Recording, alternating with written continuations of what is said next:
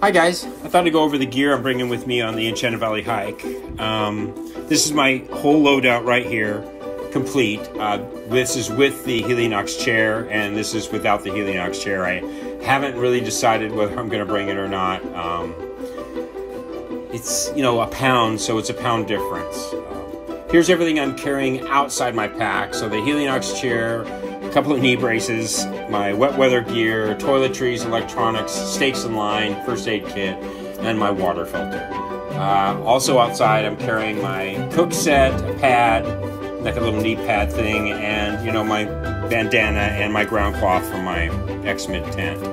I'm using a ever-new ultralight 9mm pot with a little coffee pot inside of it. That's my little cozy to the right. It actually opens up so I can, drop the pot in there and rehydrate my food.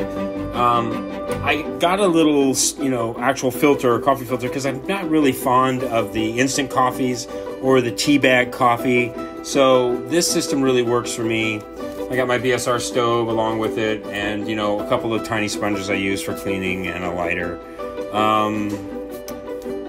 That's everything I have outside or inside my pack. This is the bear canister from Barricade. Alan sent me this one. It's actually a little different than the Scout that they normally sell, because it actually has a carbon fiber lid on it rather than the aluminum grade airplane material that they put on the top lid. So this is new, and I'm just trying this out. It's about the same size of a Bear Vault 450, but a little bit bigger in volume, but extremely lightweight. Other than that, everything else I've got here, my clothes, my sleeping pad, my sleeping bag,